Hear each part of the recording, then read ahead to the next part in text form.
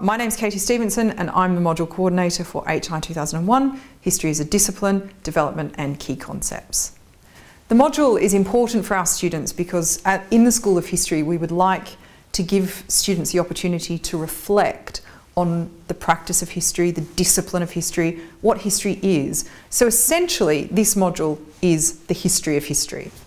The module covers all of the big themes in the study of history, but it draws material from the Middle Ages right up to the present day. So it's appropriate for students of medieval history, early modern history and modern history as well.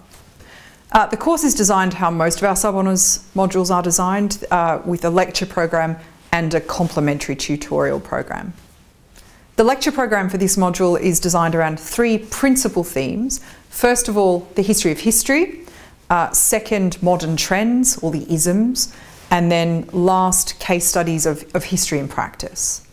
The lectures are drawn from right across the school, from our earliest of medievalists to our most contemporary of modern historians, and roughly half the school is involved in the delivery of this module. So students will have teaching from a really broad range of lecturers and tutors across the school.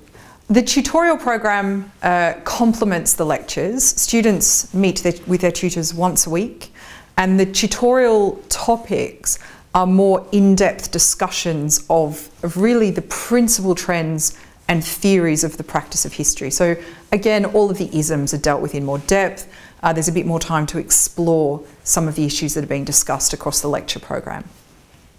The assessment for this module is very straightforward. There's a final examination which is worth 50% of the mark, and then the coursework there's only two pieces of coursework. A book review where there's a lot of free choice about which book you'd like to review, and then there is a coursework essay which is 2,500 words, so stepping up slightly from other sub-honours modules on the way to the honours level essays.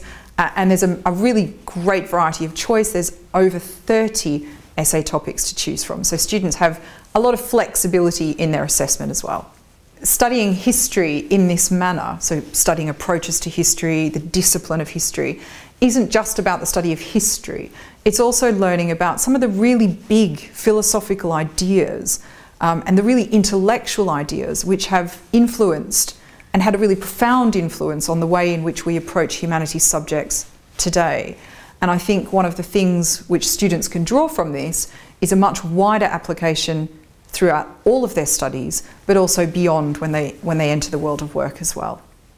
This module has received really outstanding levels of student satisfaction. Students approach or enter the module because it's compulsory for some degree programs, enter it with a great deal of trepidation. It's not something that many students have approached before, but by the end of the module they're confident, able to have really quite intellectual conversations with contemporaries, but with tutors and lecturers as well, and really have a wonderful blossoming just before they arrive into honours.